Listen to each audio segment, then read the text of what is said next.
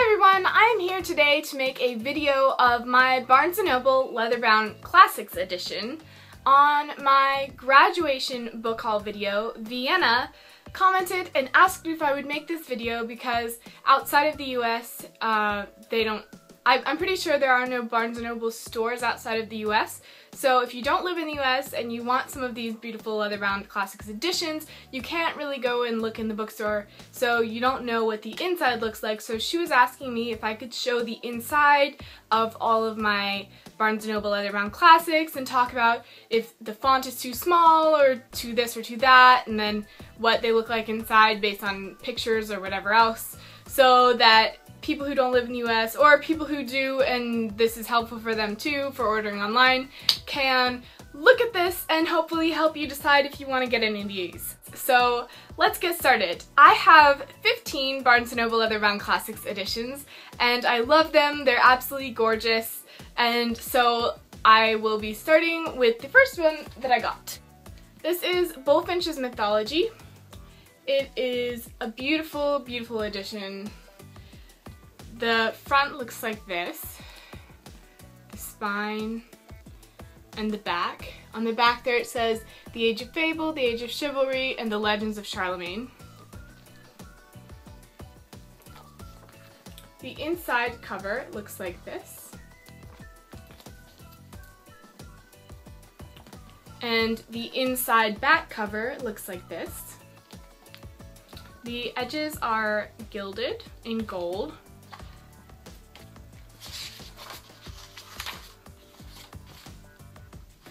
And the contents have 3 sections as seen on the back. I don't know if you can see it. The Age of Fable, The Age of Chivalry, and The Legends of Charlemagne. Then right after the contents it has this to introduce the section of The Age of Fable.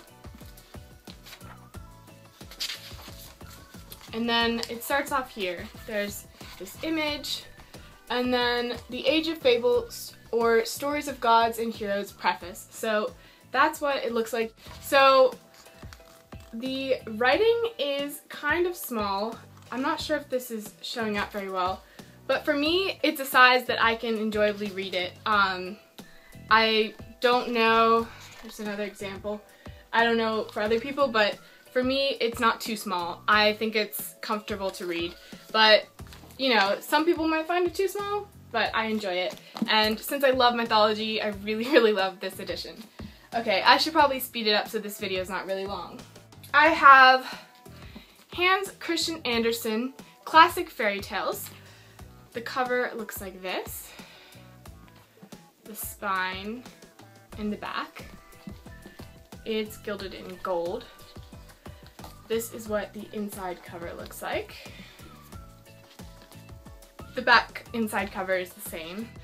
When I was getting this, there is one edition that says the complete fairy tales and one that says classic fairy tales, but they have the same number of pages, so I believe that they are both the complete fairy tales of Hans Christian Andersen, even though this one doesn't say complete on it. I believe that it is the complete version. So inside here, the font is larger than the last one I showed you. It's definitely a nice size. You can see what the headings look like on the chapters. There's these engravings inside of it. You can see more engravings. And in addition to the engravings, there are some larger images like that I find very beautiful. Here's another example. So this has engravings and images inside of it. I find the text to be a very nice size, and I really enjoy this book. Another one that looks like that is Grimm's Complete Fairy Tales. It has the same sort of look as Andersen's fairy tales.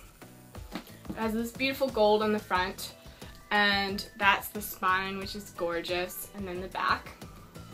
It's gilded in gold on the edges, and the inside cover looks like this, and the back inside cover is the same.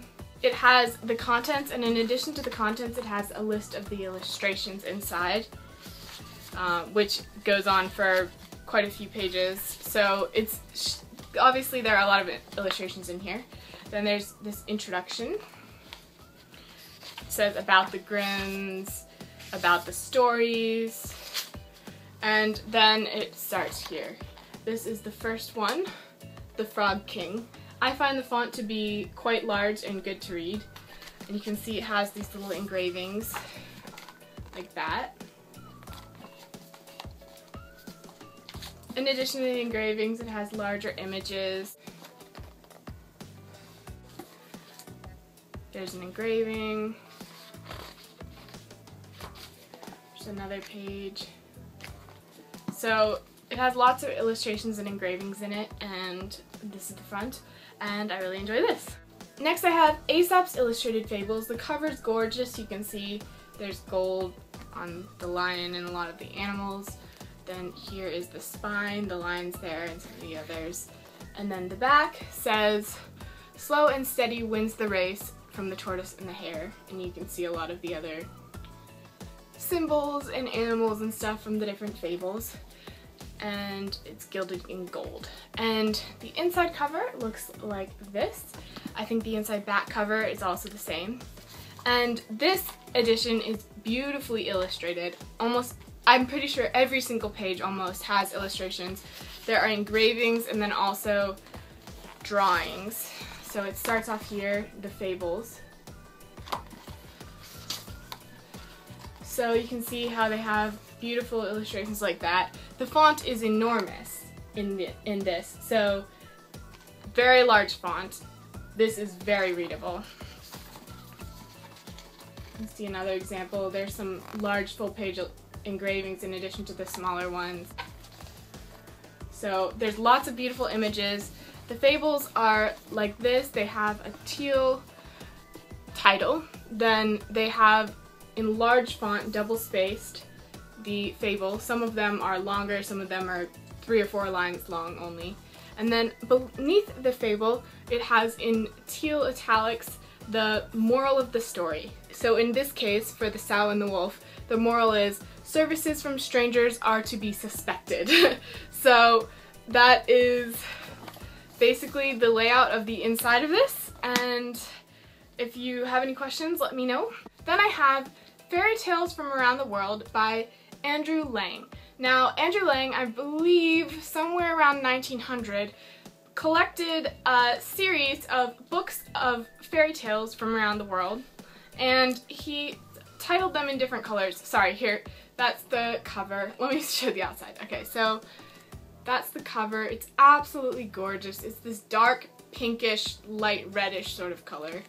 And then that's the spine. It's beautiful. And then the back. And it says, "Once Upon a Time," there. And it's gilded in gold. The inside cover looks like that. So basically, Andrew Lang wrote he collected a series of fairy tales from around the world into different books, and he made the books different colors. So basically, there's the blue fairy book, the red fairy book, the green fairy book, the yellow fairy book, the pink fairy book, and then gray, violet, crimson, brown, orange, olive, and lilac. And in this Barnes & Noble Leatherbound Classics edition, there are collected several fairy tales from each of the books into this. So it is not all of his collected ones, but it's several fairy tales from each of the colored books in the collection. And I started reading some of these, and they're really, really good and really interesting. The first one in here is from the blue fairy book, East of the Sun and West of the Moon, and that's a really interesting fairy tale. I'd actually read a book called East by Edith Patow, which is based off this fairy tale, the first one in here, and I find it incredibly interesting because I had not read the original fairy tale. But anyway, back to showing the inside, because that's what I'm supposed to do. So you can see it has beautiful engravings inside of it. The font is quite large, I find. For me, it's plenty large. Yeah, it looks smaller when I show it on the screen, but it's not that small. It isn't as huge as the Aesop's Fables. That one's huge. But I'd say it's about the same size as the Grimms and the Andersens. But some pages don't have engravings and some pages do. Some pages have large engravings. I don't believe there are any color illustrations in here, but it does have beautiful engravings. Alright, so that was the first 5, and let me move these over. So we're a third the way done. Okay. I also have a treasury of classic poetry. This is the Barnes & Noble Leatherbound Classics edition, of course, and the back is like that, gilded in gold. The inside cover is this marbled pattern. I'm not sure if online it says every single poet that is in this. There are a lot of them, but I'll name off some. Sir Thomas Wyatt, Sir Philip Sidney, Edmund Spenser, Christopher Marlowe. It has Shakespeare's sonnets, John Donne, Ben Jonson, Robert Herrick, Andrew Marvell, George Herbert, Richard Crashaw, you know, tons of them, Milton, Pope, Burns, Blake, tons of Blake from both Songs of Innocence and Songs of Experience, William Wordsworth, Lord Byron, John Keats, Emerson, Poe, Longfellow, Whitman, Dickinson, Tennyson, basically just tons of classic poetry. Robert Frost, of course. I'm not going to take the time to list off all of the poets in here, but if any of you guys are interested in which poems or poets are in here, please write a comment and I'll be sure to let you know. I also have this beautiful edition of some of Plato's dialogues, The Republic and Other Dialogues. There's the cover, the spine, and the back. It's gilded in gold. The inside cover is simple, but it matches the orange on the outside, or the bronze. The contents is here. It has The Republic, Symposium, Phaedrus, Euthyphro, I probably butchered those names, Apology, Crito, and Phaedo. It says, a note on the text, the introductory texts and translations used in this volume are taken from the third revised and corrected edition of Benjamin Jowett's The Dialogues of Plato, Macmillan, 1892. The text has been Americanized, phrases appear in brackets, so that's the foreword. Then it has an introduction. Haven't read this yet. I need to shorten this video, okay, look. So, this is the font. I don't find it to be too small. For some reason when I show it on the video, it does appear smaller than it is, but I find it a very comfortable sized font. It's spaced out nicely, and I find it quite easy to read. I don't know what else to say. Plato. Then I have this beautiful The Complete Sherlock Holmes by Sir Arthur Conan Doyle. This is the front. It has lots of little things woven into the design. You can even see a horse-drawn carriage up there.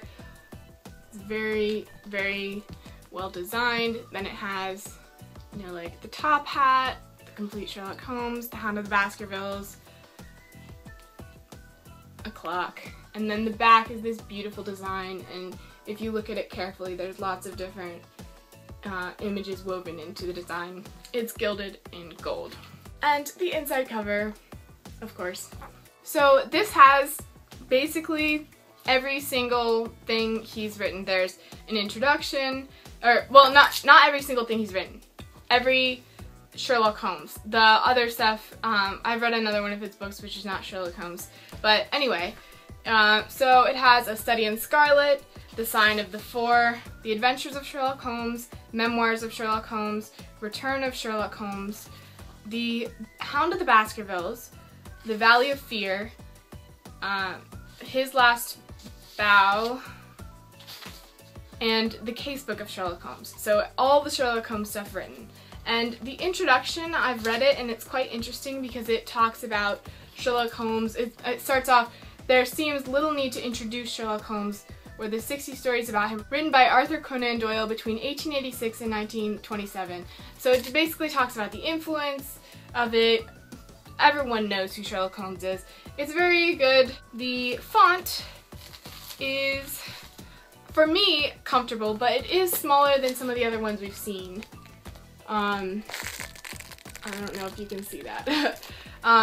For me, it's quite comfortable to read. I've already read the first novel in this, and I think that the size of the font is fine, but I don't know if some people might find it small. I think it's perfectly fine for me, but I don't know if you can see it. I'm trying to show the size of the font, but I think with the camera it's kind of hard to see, but hopefully that was helpful. Then I have the complete works of William Shakespeare. This is the cover, the spine, and the back. The inside is this beautiful marbling. It's gilded in gold. Now, this is a very large book. It has everything that Shakespeare wrote in it. And because of that, it does have small font. It also has 2 columns, so I'll show you. It has the plays and the poems. Now, this would be one where if someone is worried about font, this is one I would say exercise caution. For me, it's fine and I enjoy it and I like having all of his stuff in one book, but this is one where if I would caution you about any of the editions, this is the one where it does have small font. Clearly because all of Shakespeare is in one volume. So you can see it has 2 columns on each page and very small font, but and it's not spaced out, it's close together. So if you are worried about small font, this might be one that you want to stay away from. For me, I enjoy it and I can read it just fine and I like having all of his works in one book. But if you were worried about font, then I might say try to find a different edition that has several volumes. That way they can space it out more. But I really enjoy this. And then I have the Jane Austen 7 novels. The cover is absolutely gorgeous. And the spine and the back. This is the inside cover and the back inside is the same. Sorry, I'm losing my voice. Okay, so this has Sense and Sensibility, Pride and Prejudice, Mansfield Park, Emma, Northanger Abbey, Persuasion, and Lady Susan.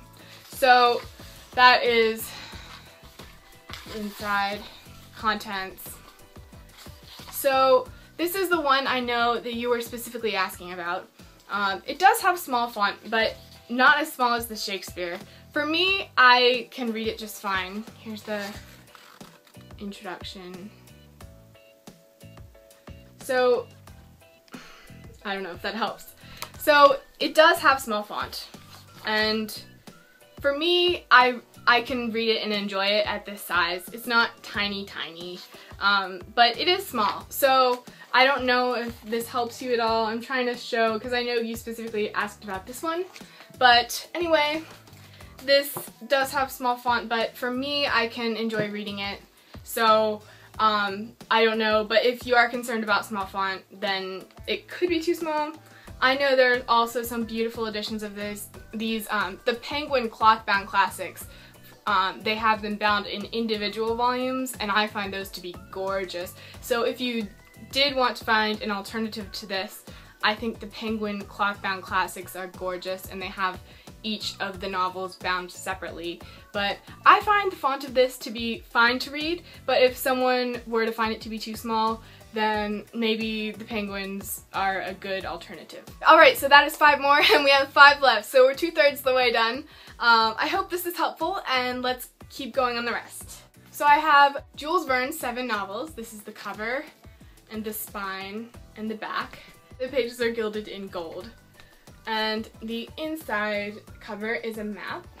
The 7 novels contained in this are 5 Weeks in a Balloon, A Journey to the Center of the Earth, From the Earth to the Moon, Round the Moon, 20,000 Leagues Under the Sea, Around the World in 80 Days, and The Mysterious Island. The font in this one, I believe, is the same size as in Jane Austen. It is it is small. I think it might be larger than that. Or maybe it's the same size, I'm not sure. It is small, but I find it to be quite easy to read. But if someone were to want it to be a little larger, then that's something. So I guess it just depends on your preference. For me, I don't mind reading it this small, but I find that since it's spaced out in between the lines, maybe that helps it to be larger than it appears to be. Or easier to read than it appears by the smallness of the font. But I find it to be quite easy to read that size of font, but if someone were to be concerned about small font, this one's comparable to the Jane Austen in terms of size of font. The smallest one I have is the Shakespeare, which you saw has very little spacing between the lines and 2 columns, whereas the Jules Verne 7 novels and Jane Austen have smallish font but nice spacing between the lines, and the font is larger and clearer than the Shakespeare. But I find this easy to read. It is a very fat book, so that's something if anyone was concerned about that. The rest of these, well, Jules Verne is early sci-fi because he wrote about things that at the time were not, so some of these are sci-fi books. Jules Verne wrote about things that at the time were not invented. He wrote 20,000 Leagues Under the Sea before submarines were feasibly invented, so I find that to be fascinating. So the rest of these, I'll let this be the transition to the rest, which are all sci-fi. Sorry, I'm losing my voice. Then I have The War of the Worlds and Other Novels by H.G.Wells. This is the cover, the spine, and the back, and it's gilded in silver, unlike some of the other editions. Now, the 7 novels included in this are The Time Machine, The Island of Dr. Moreau, The Invisible Man, The War of the Worlds, The First Men in the Moon, The Food of the Gods, and In the Days of the Comet. The size of font, I think this is larger than the Austen or the Verne. It could be, I think it is larger, and it's spaced out. I find this quite comfortable to read. I mean, I guess in terms of general books, the font of these Leatherbound classics is somewhat smaller, but I find that it's printed very clearly, and so that, that helps. I've read half of The War of the Worlds from this, and I find it to be quite easy to read, but I guess it depends. I think I showed it clearly enough, the font. I hope this is helpful. I know it's kind of hard to see with the camera. 3 more! I have Douglas Adams' The Ultimate Hitchhiker's Guide to the Galaxy. So that's the cover, the spine, and the back. It says Don't Panic, because on the cover of the Hitchhiker's Guide to the Galaxy in this book, it says Don't Panic. It is gilded in silver, and the inside cover looks like that. Oh, this is the inside cover of The War of the Worlds and Other Novels. So the inside cover looks like this. And the ribbon is blue. I'm sorry, I forgot to show the ribbon on many of the other ones. The ribbon is dark blue. And the font of this is quite large compared to the other Leatherbound Classics edition. Very, very comfortable to read, nicely spaced out. I'd say about the size of font you would find in your average hardback book. And it's quite easy to read. This edition, The Ultimate Hitchhiker's Guide to the Galaxy, combines the 5 books in the Hitchhiker's Guide to the Galaxy series, so all 5 books are in here. Those books are The Hitchhiker's Guide to the Galaxy, The Restaurant at the End of the Universe, Life, the Universe, and Everything, So Long and Thanks for All the Fish, a short story called Young Zaphod Plays It Safe, and the final book in the series, Mostly Harmless. It has a very nice introduction by Douglas Adams himself, and although I haven't read any of the books in here, I have read the introduction, and I can tell I'm really going to enjoy this book because he is hilarious and witty, and just his writing, even in the introduction, I found so entertaining. So it has some images here. I think you can see the font. It's quite clear. That image at the front I think is the only image. But I really, really enjoyed the introduction, so I'm really looking forward to reading this. Hopefully this video is helpful. 2 more. I have Dune by Frank Herbert. This is a beautiful edition, and I love the spine. And it is gilded in gold. And this is what the inside cover looks like. So there are more books in the Dune series, but this is just the first book. The font is not as large as Hitchhiker's Guide to the Galaxy, but much larger than the Austen or the Sherlock Holmes, and much, much larger than the Shakespeare. I find this font, maybe slightly smaller than your average hardback book or about the same as your average hardback book. I find it incredibly comfortable to read. It's much larger than the Austen. The Austen I find easy to read as well, but I don't know. So I just in case people have difficulty reading smaller, this I don't think would bother you at all. It's a beautiful edition. I haven't read it yet, but I'm really looking forward to it. Okay, we made it to the last one. This is Michael Crichton, Jurassic Park and The Lost World. Jurassic Park and its sequel, The Lost World, are bound together in this volume. This is the front, the spine, and the back, and this one is gilded in silver. And this is what the inside cover looks like. And then in here is that. The font in this is quite large. I'd say definitely the size of the largest font I've seen in a hardcover book, and it's quite easy to read. I suppose since just the 2 books are in here, but this font is definitely good. So I'm not sure what else to say about it. I find this to be a beautiful edition, and I've read Crichton's timeline, but I haven't read Jurassic Park or The Lost World yet, so that's why I really wanted to get this. Also, when I got a lot of these, they were on a great sale. Normally they're $18, but I got half of them for $10 and half of them for $18 when I got some of these, about 7 or 8 of them. So I got them on a good sale, but I think that normally they are $18. Some of them are $22.50. I know that the Crichton and Adams, those were $22.50 I think, but when I got them on a good sale. I feel like these sales come somewhat frequently, so it could be a good idea to wait to get yours when there is a sale, but also sometimes they go out of print and they can be much more expensive. So I found that sometimes when they're out of print and not offered on their website, you can find them on eBay, but sometimes on eBay the prices will be hiked up a lot. So they might try to sell it to you for $30, or for example, one of these which I would love to have is the Narnia bound into 1 edition, and it's beautiful, but that has been out of print for a while and it goes for $900 something last time I checked. So some of the ones that are out of print are going to be driven up by the demand, so you might not be able to get them, but some of them that are out of print you can find on eBay. And then also they're coming up with new editions as well, so if you see an edition that you don't like as well, it's possible that they would eventually in a year or 2 come up with a new one. For example, this edition of The War of the Worlds is not the one that I think is currently on their website. The one on their website currently, I do not like how it looks as well.